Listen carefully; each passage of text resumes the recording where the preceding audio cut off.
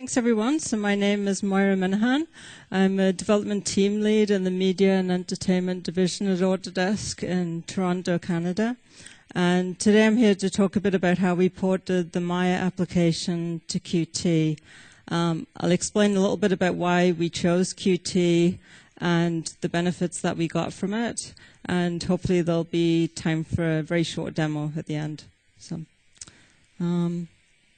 So a little bit about Maya. It's really good that Ken gave his talk this morning because that kind of sets the context for where the Maya fits in. So it kind of sits in the middle of the entertainment pipeline for our customers.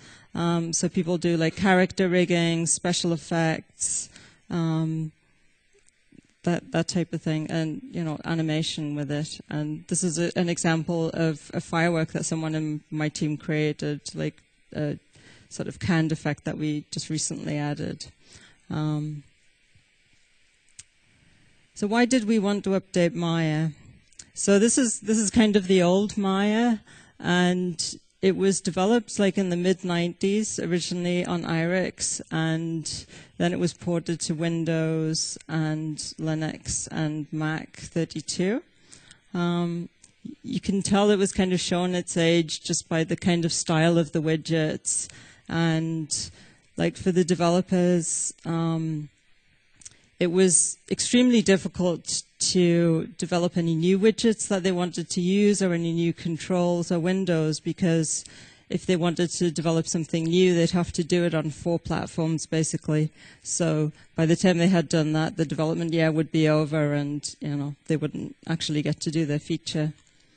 So one of the motivations that we had for updating to Qt was actually Mac 64, because it was judged that to do the Mac 64 port, which our customers really wanted, would be about the same amount of work to port to Qt. So that was, yeah, like surprising but true. So and just we wanted to kind of update the look of the application. Like our customers are very visual people, so we wanted to kind of make it look better. So so how did we go about choosing a new toolkit? Well, like I say, cross-platform was an absolute must. We wanted something with a proven track record. Like, we didn't want to go with something that was really experimental. We knew that we needed more flexibility, like because we like to do, shall we say, unusual UI. It's not everyday application. The things our customers do are kind of really like cutting edge, and the UI tools that they need have to be the same. So for us, it was going to be less maintenance costs, because we were, even to do like some really routine UI work, it was becoming like a burden to maintain the UI on all these different platforms, and people just wanted that headache to be gone, basically. So we also wanted a solution that we would have some control over, and that was one of the appeals of Qt, was that we knew that if we absolutely needed to, we could kind of get under the covers and change the source code. So I'll talk a bit more about that in the slides. So with Qt, pretty quickly emerged as kind of the main alternative that we were looking at. It fit all of the criteria that I mentioned. It was a mature, stable technology, which was important. And also really important was that some of our customers were already using it by this time and were telling us that they liked it, and that was a big factor in the decision, actually. So I'll just say a little bit about the Maya UI architecture. So the way that the Maya architecture is put together is we have something called extension layer, which basically implements the UI on the different platforms. And we have like a scripted command-based UI based on the MEL language, which is like unique to Maya. It stands for Maya Embedded Language. Later on, Python came along, so we kind of made Python bindings for the same set of commands. And this is sort of an example of what some of the code looks like. So it was, because we started on IRIX, it was very, like the concepts of the UI were very sort of motify. So you had forms and attachments, and that's kind of reflected in the scripting language. You can see like the sort of attach form, and everything's kind of laid out as this is in relation to this side of the form, and it's completely different to the way it's done in Qt, sort of very kind of old school. So this was kind of mid-90s kind of thinking on how to lay out your UI. So some of the challenges that we faced with doing the port, we have like hundreds of UI scripts, and we couldn't kind of go through and change all of those scripts. And not only that, like our customers have hundreds and maybe thousands of UI scripts too. So they're sort of out there in the world, and they need to continue to work. So the approach we took was to kind of have the same set of commands, and people can but change the underlying implementation to use Qt instead. So people can continue to use all the same scripts, and they just have to work. So we did tweak a few things in our own code in the end, but it was more because we kind of got into these kind of crazy platform differences, and actually we were sort of able to remove some of that nonsense in the end, so that was quite good. So Maya is a very, very large application, and if I get to do the demo at the end, you'll kind of see that. So I've made some kind of stats from it. Like we have about 100 UI commands that we had to re-implement using Qt. So it's like, widgets and layouts to do different things, tab layouts, and we also have some kind of custom editors, like for example for editing animation curves, that kind of thing. Altogether, there's about 300 dialogues and editors in the program. 2,500 icons, which we know because we replaced every single one of them with this version, and our graphic designer actually kept track of how many there were. So we have more than 600,000 lines of MEL code, which is the UI like scripting code. I did a count of the number of widgets that we have just on startup, and it was like over 2,000. If you bring up all of the windows, it's like over 10,000. If you loaded some scene data, it would probably be even more. So it gets kind of crazy. I'd be really interested to know if anyone else has kind of instrumented the app to see how many widgets it has, and if there's any other apps out there that have more widgets than we do.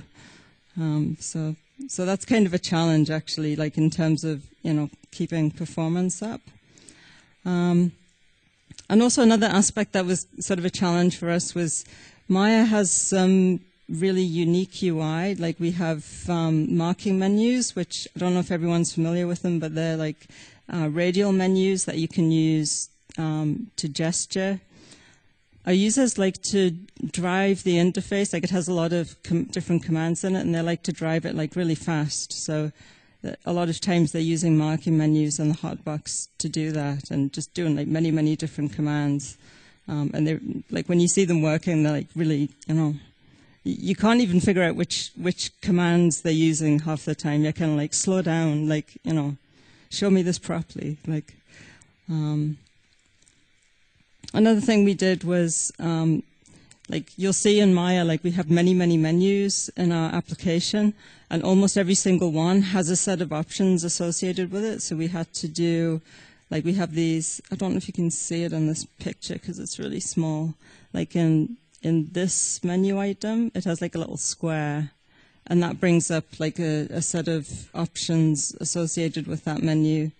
So that was one of our first challenges when we went to Qt, was to implement that part.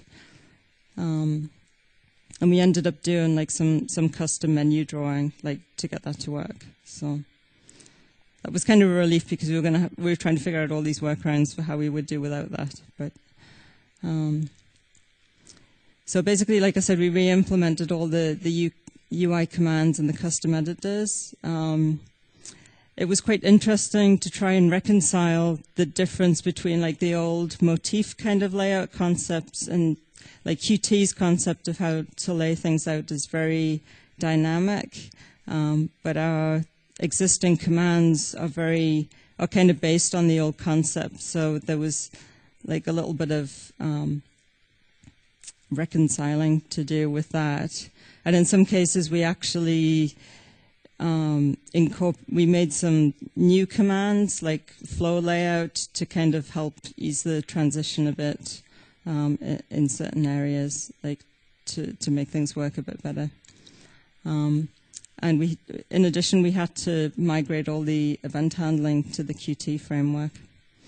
And the picture here is just what I call my spreadsheet from hell, which is just like a little snapshot of the 100 commands that we had to re-implement to do the port.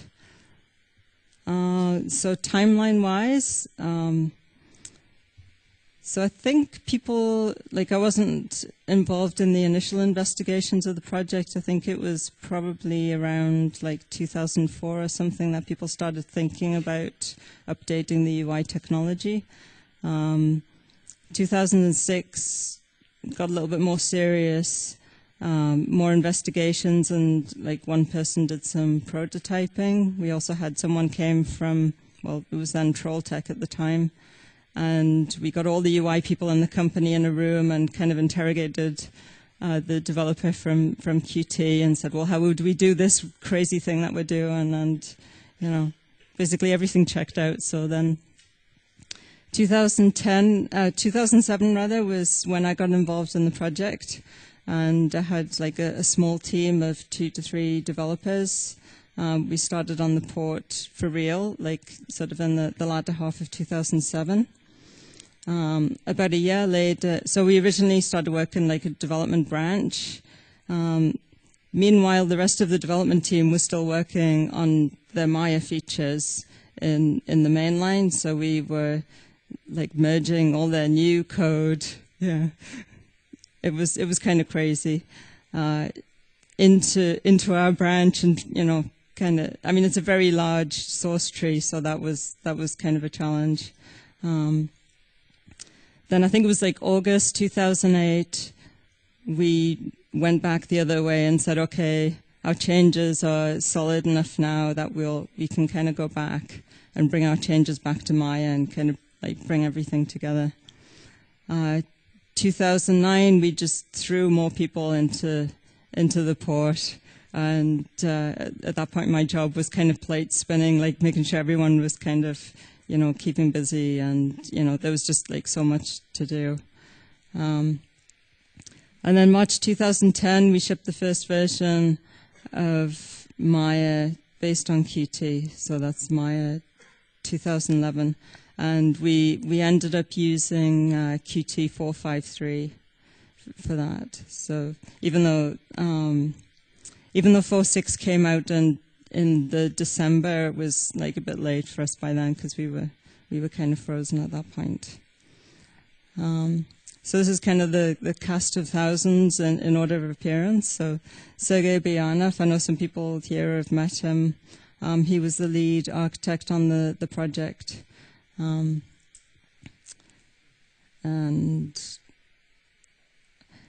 so what went well with the port? Like we were very pleased with the Qt API. Like the documentation was like just excellent, like really high standards. For most of the widgets, it was kind of really obvious what we had to do. So aside from the issues with kind of the motif layout concepts, which we kind of struggled with a bit, for most widget implementation, it was dead obvious what to do. So that was really good. And most of the Qt widgets have like a really high level of built-in functionality. So some of the existing widgets got, automatically got more support. So that was really, really good. And we had really, really good support from Trolltech, now Nokia. And we were really lucky because we had some kind of individual attention there, so that was fantastic. So, like, the list of what went well is kind of a bit shorter than the list of what was more challenging. But so the marquee menus and the hotbox that we have were a bit of a challenge on different platforms because our users are using. So with the hotbox, we bring up a transparent window that kind of covers the screen with transparent background, which was all fine except on Linux when you have stereo views. So we started to run into some issues there. The option box sub-items, that was one of our early challenges, and that was kind of good when we got past that. It was a bit of, because we had to do the custom drawing and event handling there. We wanted to have tear-off menus on the main menu bar on the Mac. That was a bit tricky. We ended up having to change the Qt code, which, like, we really didn't want to change the Qt code. Like, we wanted to avoid that, but in certain cases it was unavoidable. Like I say, matching the motif layouts. Performance was an issue in some areas where we had certain windows that just are really, really dense, like with the number of widgets.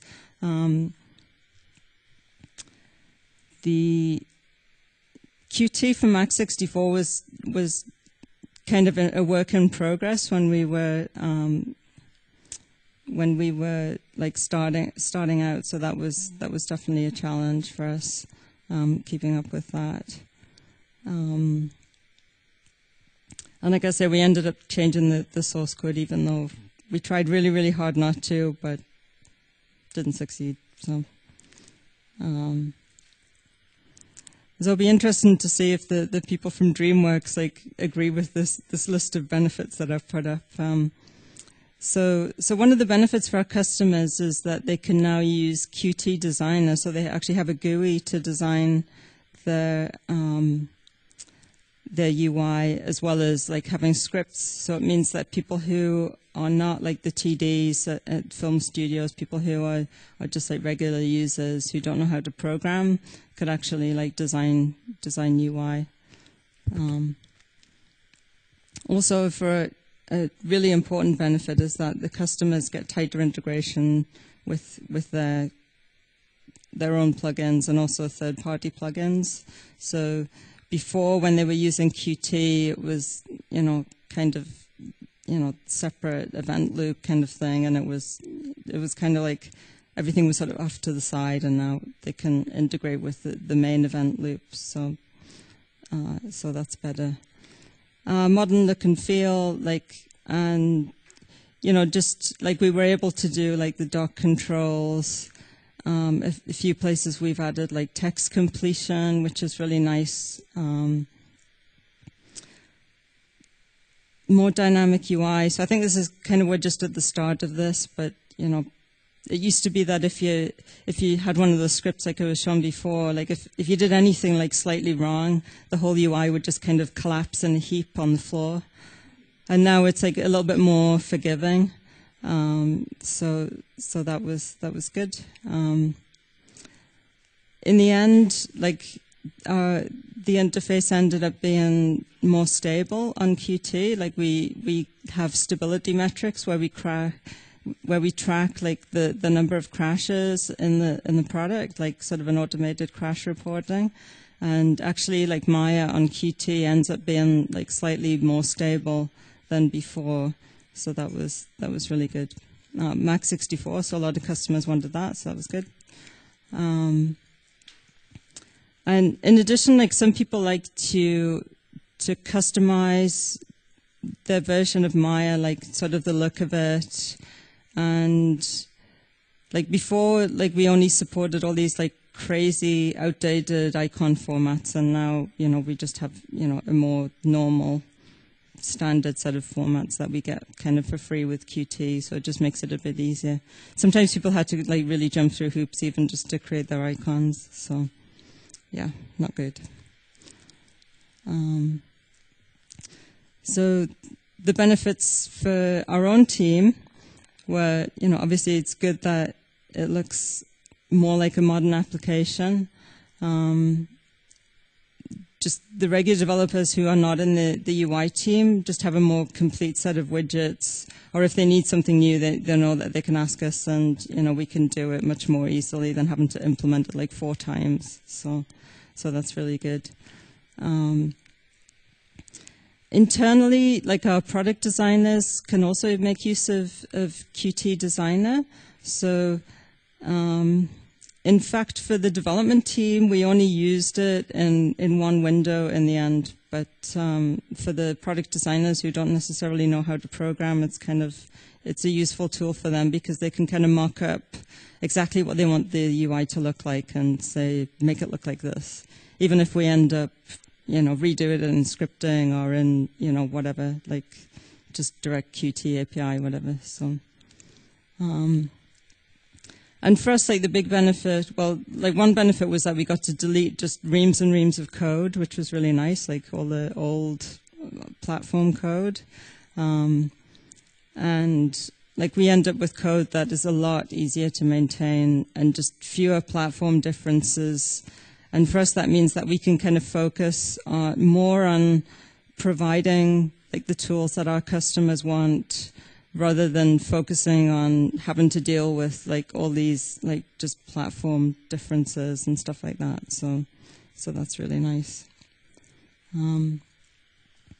So I have a few examples of this is like the sort of before and after picture. So this was, you can see with the one on the right, we have, we sort of developed this new dark style to the UI, which was, we ended up kind of subclassing the QStyle class, I think it was. And, you know, I think you can kind of see the difference, like now it just looks a lot more modern. And, you know, we were able to add like more functionality, like this has more tabs, and you can go and find an image and kind of select colors from that image and stuff like that. So it's pretty nice.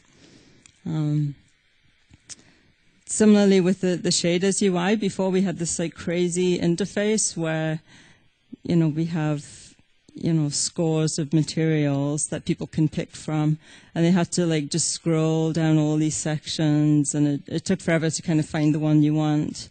Like now in the new one, we added all these categories, and you just like click on the category and, you know, kind of see the things in that category. And it's kind of hard to see up here, but there's like a text box here, so you can just start typing in the name, and then it finds the material. So that's pretty nice.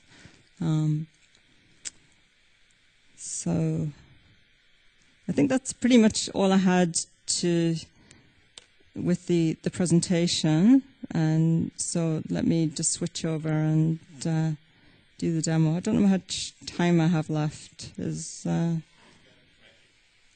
loads of, okay, all right.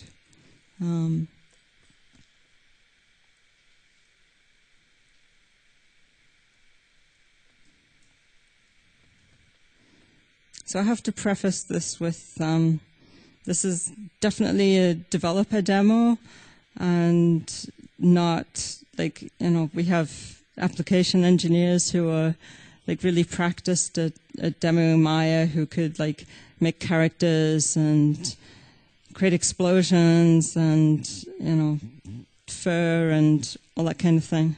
And this is like definitely the spheres and cubes demo. But the point of my demo is not really to show how to use Maya. It's really more about these other UI features in the product. So, excuse me.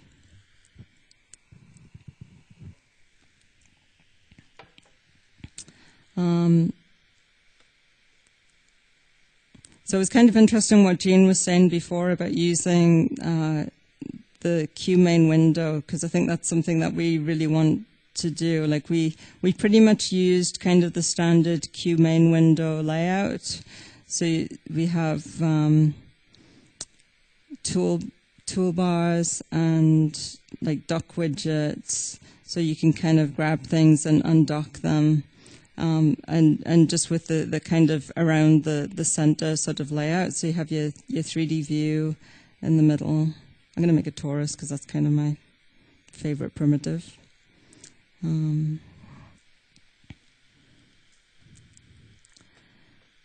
So one thing to point out that we did was on the, if I could just show that.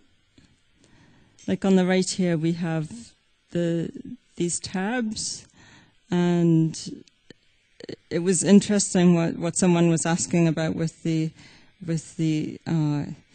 dock widgets, because here we sort of have an example which sounds really similar to what he was saying, where we need to kind of resize the dock widget because the attribute editor is just like a really different size to the channel box. This is where you kind of edit your object properties. And like our users are very jealous of every pixel on the screen. I mean, like you look at Maya and it's kind of, it's very dense in terms of using like all the screen space in the window.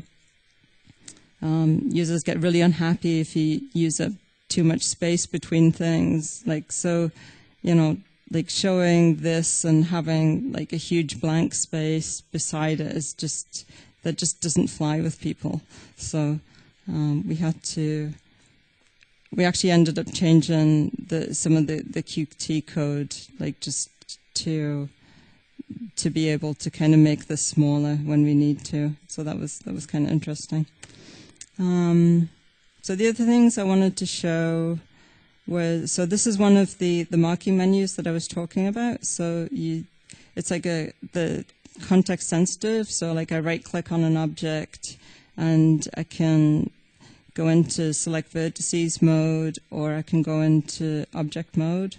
And let me see if I can kind of show, like if it's kind of hard to show, but the idea is you kind of use a gesture to select the different marquee menus, and you have the option to either just use it like a regular menu, or you can just do a gesture and then it picks that item from the menu. And the hotbox, you hold down the space bar, and I know you're all thinking, oh my God, what is that? So in Maya, we actually have multiple menu sets because, who just wants to have one menu set? So you can switch between like animation, you get like a different set of menus, dynamics, we have like all these different, oh, sorry, that was surfaces. So dynamics, you can, go and make some gravity or, make some particles or whatever you want to do. So then the hotbox actually gives you, oh, interesting. It gives you those same menus, like just in a different form. So for Maya users, they really like to drive the UI really fast. They don't always want to have to go up to the main menu bar. So, they use hotkeys, they use the hotbox. Like, they're just always wanting to really, drive the UI really fast. And it was kind of interesting for me because, we had to decide, what order to do the functionality in. And one of the things was we sort of made the decision and said that, well, since everything that's on the hotbox, you can do it a different way. We actually made it later in the project. But then, for a lot of people, it was you can't take that away from me. So we actually had to kind of bring it forward a little bit, because that's kind of their main way of driving the UI. And it's actually hard for them to remember, like, how to use it without that, which I thought was like really interesting. So what else? Just look at my crib sheet here.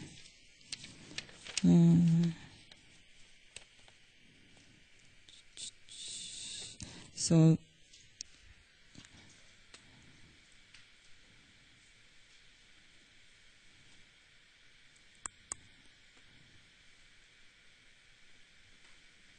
I'll just show the materials UI. So this is what I was talking about with the text completer before. So you can just start typing, and it shows you like a list of like the mental images, materials that you can use. So just being able to do things like that is really nice, because that would have been prohibitive before we had Qt. The color shader, so we actually had we have kind of a quick look one, like where you can just get, you adjust your colors really fast, and then we have like the more involved one where you can, choose from different ways, blend your colors, like do all these different things.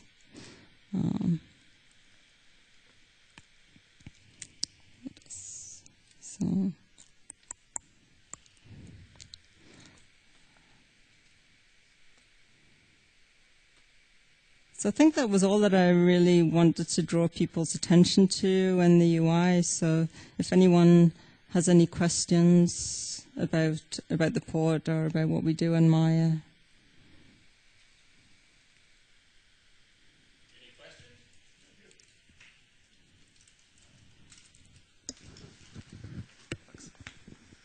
questions? When porting to Qt and when implementing your style, did you roll that on your own, or did you use the style sheet engine? We tried doing things with style sheets, and we weren't able to get exactly what we wanted, so we ended up kind of writing our own subclass. Of Qt style, or yeah, of all the widgets? Like not for everything, but like certainly for colors and for some things we had to do that. Let's shake hands then. Sorry? Let's shake hands then. Oh, you did the same? We did the same, yeah. Yeah. We are still using our large of the application we wrote is based on the style sheets, but there are kind of strange limitations. Yeah. I think someone so had advertised. Then, yeah, someone had advertised it to the product designers. Oh, you're going to love Qt because we'll be able to change the colors and everything really easily. And then, when it came to it, that part was like a little bit harder than we envisaged. But good to know we're not alone out there. Yeah, okay. But in the end, people really liked it. I mean, so it was good. Other questions?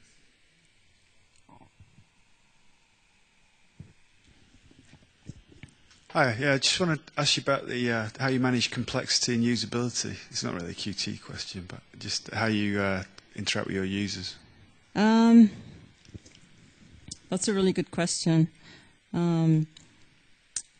So one of the ways that we do it, we'd actually like to do more in this regard. Like one of the ways is just through the different menu sets that we have. So they're kind of split up by different areas of the product.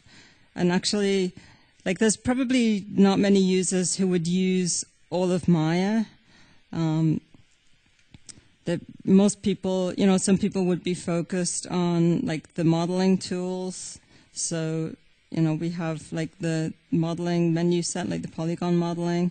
Some people might be focused more on like the special effects and just be doing dynamics work and things like that.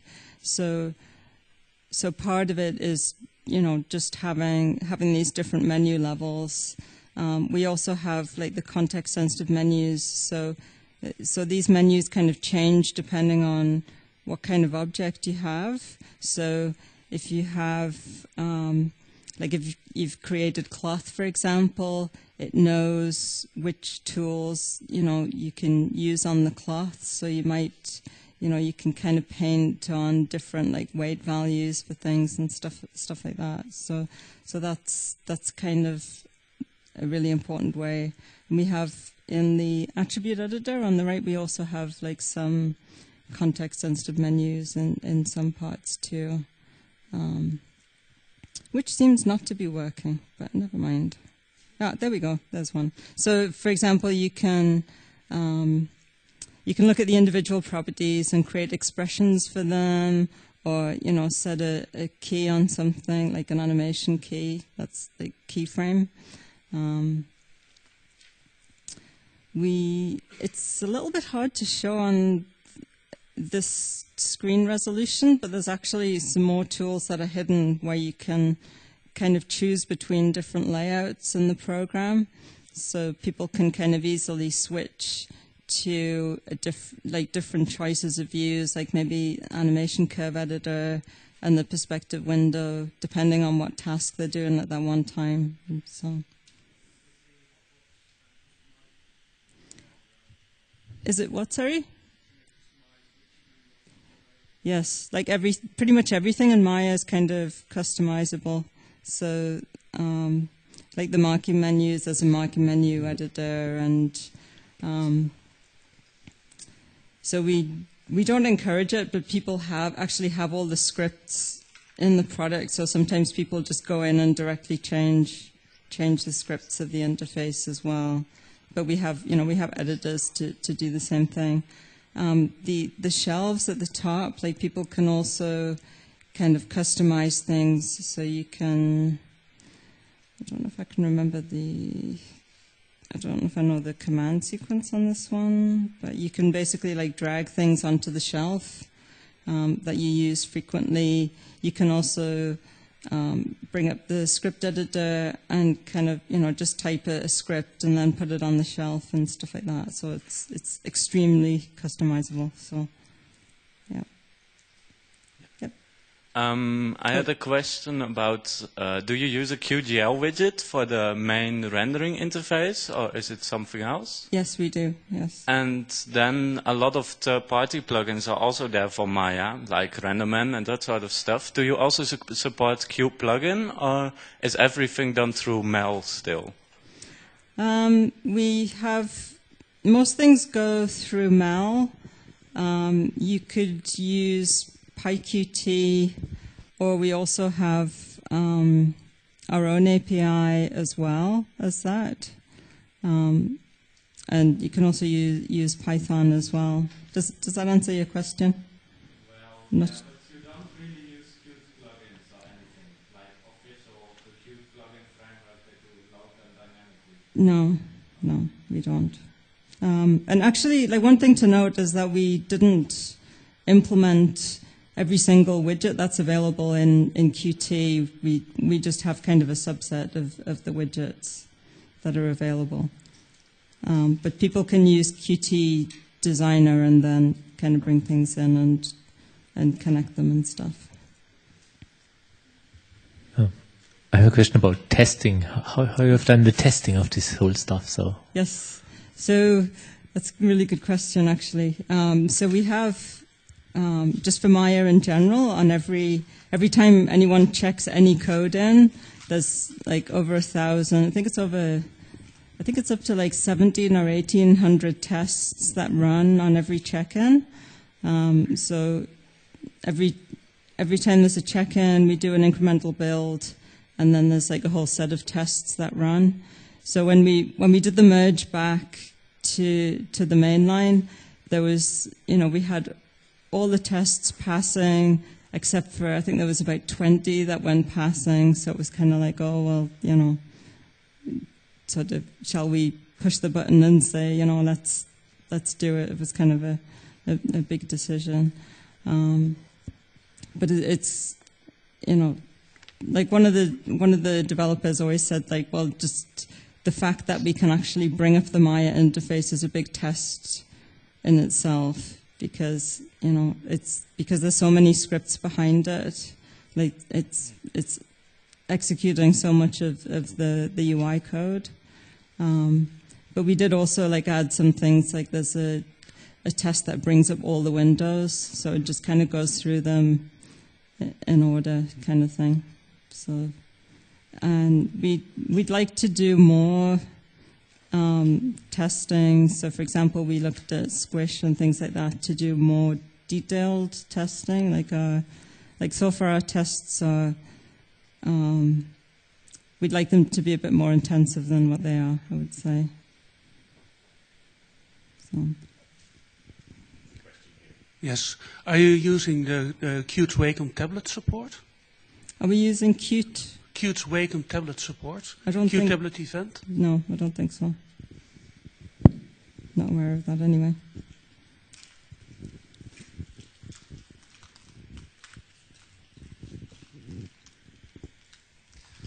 Maybe you could demonstrate quite quickly the menu option that you worked so hard on to implement? Yes. Well, not me personally. I did like a very small amount of coding on this project because I was mostly kind of the product manager. So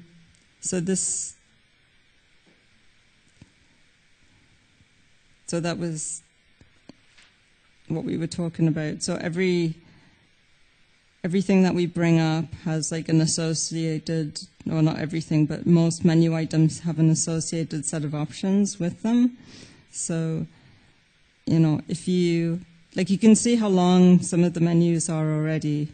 So if all of these, you know, you had to have like a second one that's like, well, you know, duplicate special options, like the menus would be too long, and B, it would just drive everybody crazy. So it wasn't really an option. So then we have like this square where you can, like if you click on that instead of just clicking on the menu item, then it brings up all the options. So, you know, it's kind of just to manage the complexity of the interface. So.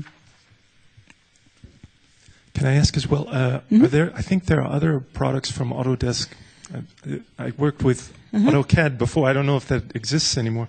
Is this a Qt product? Are you going to Are you working on that in your development office? Are you going to port that as well? And so in the media and entertainment division, so when we started using Qt, like we were among the first people in the company to be using it, and then gradually there was we'd hear from more and more groups within different parts of Autodesk using it. In our division, there's also the Mudbox product, which I think Ken mentioned this morning, which also uses Qt. So, and there's some others like spread around the company.